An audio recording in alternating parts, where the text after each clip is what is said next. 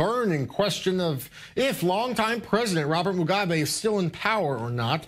Yesterday, Mugabe gave a long, rambling, live television address where he refused to say if he planned on stepping down. Reportedly, a resignation letter has been drafted, but Mugabe is refusing at this point to send it to the Speaker of the Parliament. Mugabe has ruled the nation for 37 years, ever since independence from Britain. The army detained Mugabe last week, have held him under house arrest in a swift and violence-free takeover. Mugabe so far seems to be insisting he will still be in power come the upcoming political Congress in a few weeks, but there is now a growing groundswell publicly of support for the vice president he ousted less than 2 years ago. All right, joining me now for the latest updates on this rapidly developing story is our senior international affairs correspondent, Owen Alterman.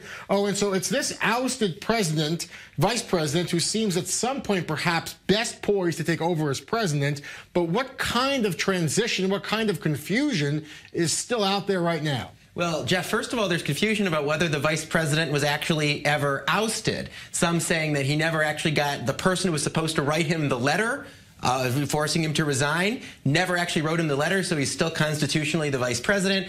As for next steps in this process, the next step seems clearly to be impeachment. Is headed to the parliament. As we speak, members of the ruling party, their parliamentarians, are gathering to plot out the time frame for impeachment. It looks like it will be as fast-tracked as possible. Some experts saying it can be done in as little as a day, and one would think that the military, the Chinese, the party, everyone involved would want to see this happen as quickly as possible and avoid a situation where there are hundreds of thousands of people in the streets, protests expected tomorrow, and already a strike at the main university. I mean, so far the military takeover has been largely violent-free, but now there's going to be massive protests. Is there fear now? Is there fear now of a military violence and confrontation on the streets? Not immediately. Again, I think the game plan is to have this impeachment be done quickly, so that at that point there would be nothing essentially to protest, and the military would have more legitimacy to either keep Mugabe under house arrest or take what other steps are necessary to keep him away from that office that would no longer be his,